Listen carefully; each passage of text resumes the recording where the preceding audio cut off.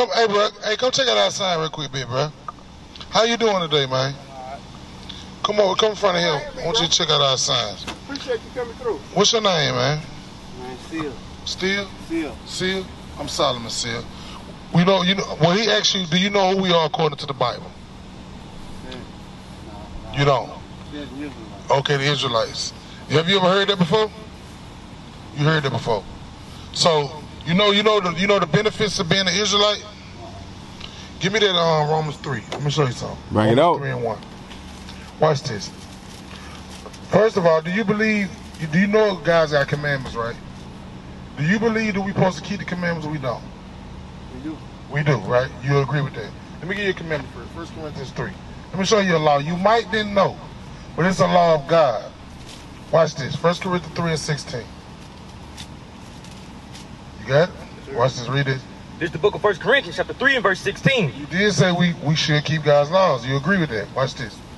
Know ye not that ye are the temple of God? The scripture said, know ye not that we are the temple of God? And that the Spirit of God dwelleth in you? If any man defile the temple of God, him shall God destroy. God said we are the temple of God. If we defile our temple, God gonna destroy us. You know what that's saying? Right. What that's saying?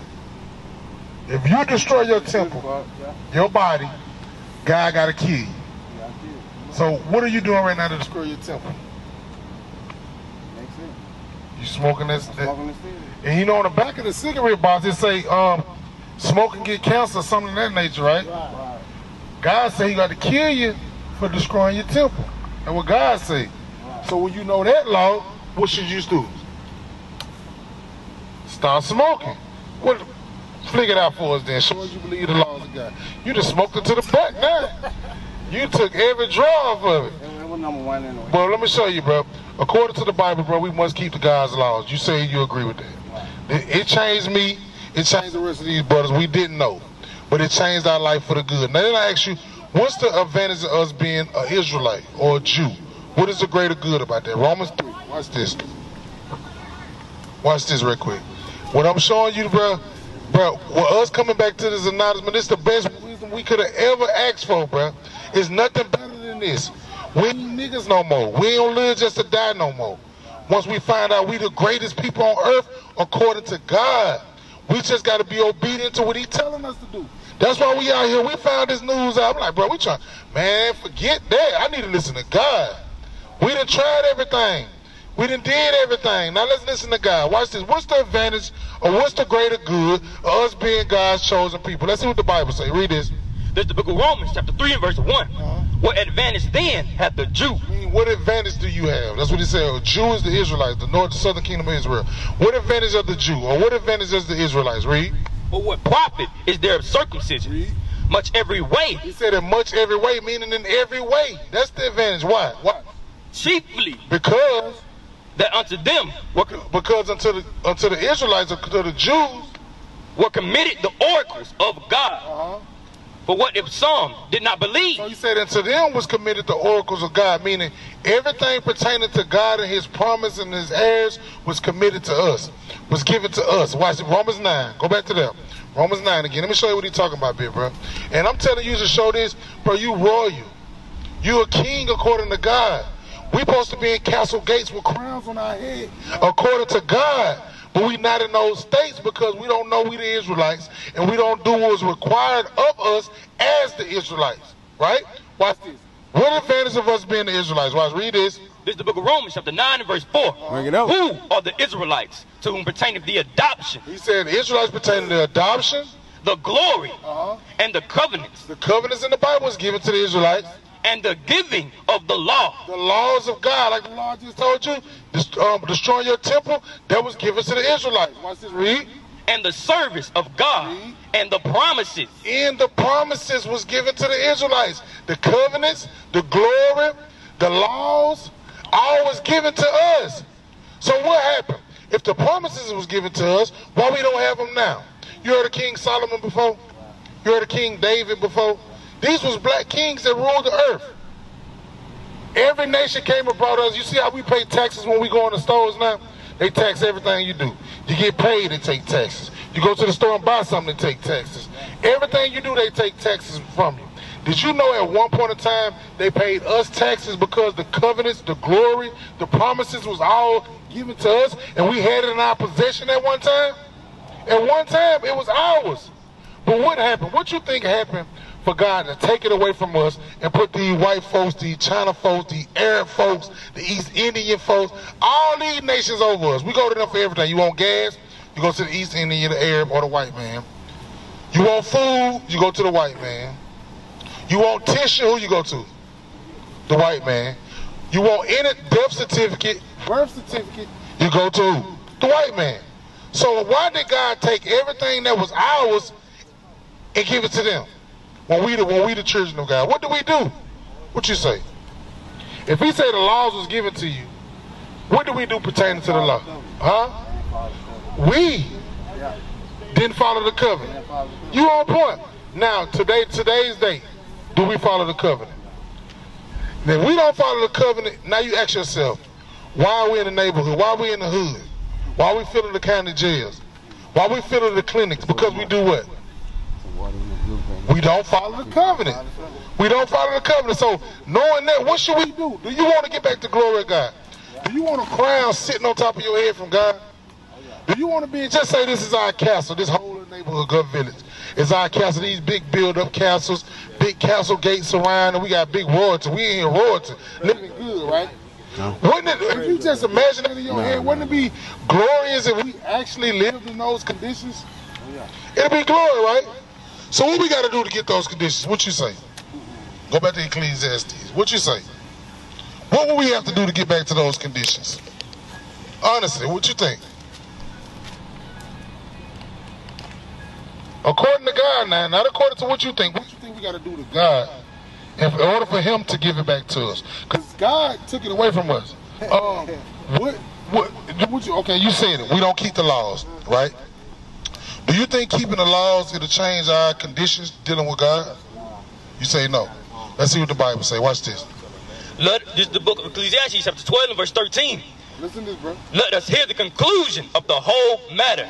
Fear God and keep his commandments, for this is the whole duty of man. So God said, look, did you turn off that fan? Okay, leave it on. He said, fear God and keep his commandments is the whole duty of man, right? Go back to 2 Chronicles. Let me show you. Now, ask you a question. If we come back keeping the laws with God intervene and change our conditions, you say no. But I'm going to show you according to the Bible, he will change our conditions. Why do you think we change? Right. You think we come out here and post up in the neighborhood in the heat for nothing? It changed our life. I've been married like 12 years now with a glorious marriage because I keep the laws of God. Without the laws of God, guess what I'll be? I'll be a whoremonger. I'll be an adulterer. I probably wouldn't deal with my kids like I'm supposed to. Why? Because that's what we taught, man. Just hit everything and you'll deal with the kids. I love them, but you really ain't there to follow to take care of them because you gone. That's what's going on in our community. When we follow the ways of God, it grounds you in their relationship. It grounds you to that woman, to them children, with wisdom of God. Watch this. Read this. This is the book of 2 Chronicles, chapter 7 and verse 14. If my people, which are called by my name. Who are God's people again? What's the name of God's people? The Israelites. So he said, my people, which is us blacks in this Gut Village. He said, if my people shall humble themselves and pray and seek my face and turn from their wicked ways. So he said, turn from their wicked ways and do what? Then, when we come back, when you turn back to God's commandments, turn from our evil ways, he said, and then will I hear from heaven and will forgive their sin. He said, and then I will hear from heaven and forgive their sins. That's what God say. But have we tried that? As a collective of people, have we tried keeping God's commandments? Like for instance, the scriptures say, thou shalt not murder. Mobile County, murder, every day it's a murder down here. Right. Every day. That law right there. We breaking. You think God can heal us when we killing each other? What about adult fornication? Every brother in Mobile County, and I ain't pointing out nobody Pacific, just us as a collective. We hit every woman that open their legs. Right. Is that true? Yeah. If they open their legs, we crawling in between them. That's fornication. Can God heal us if we fornicate sleeping with all the sisters? He can't heal us like that. Right. What all he can do is judge us. How do he judge STDs? Right. AIDS. Right. Do you know HIV is running rapid all around the world right now? You've been seeing on social media, they just found like 2,500 cases in Houston of HIV. In Oregon, 2,500 cases of HIV. Let me tell you something, bro.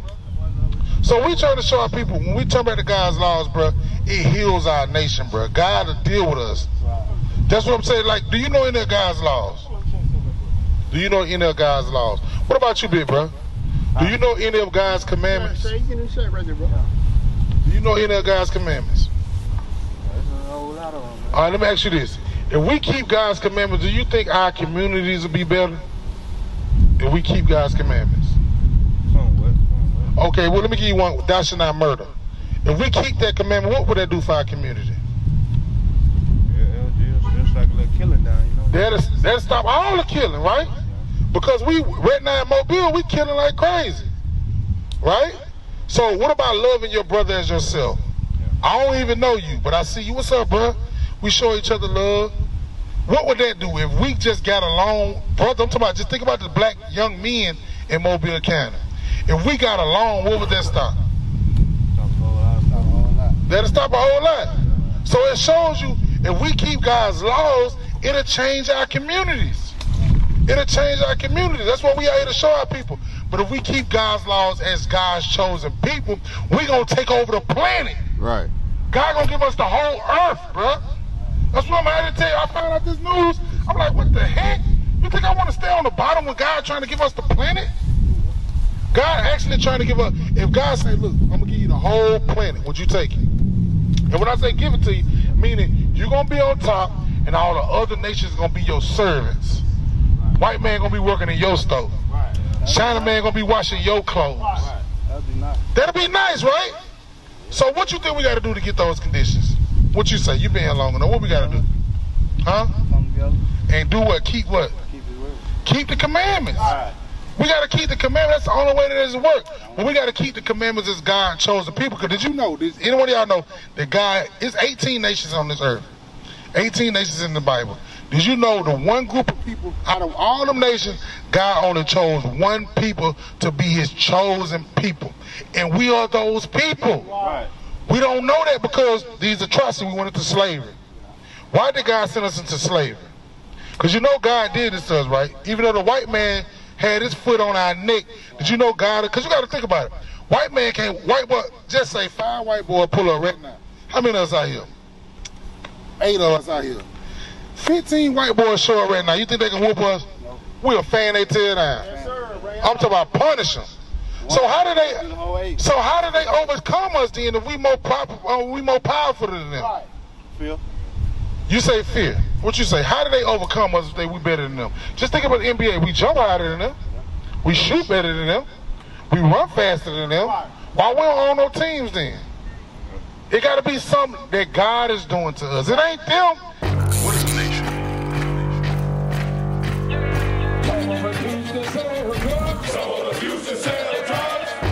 Nation is men leading by example.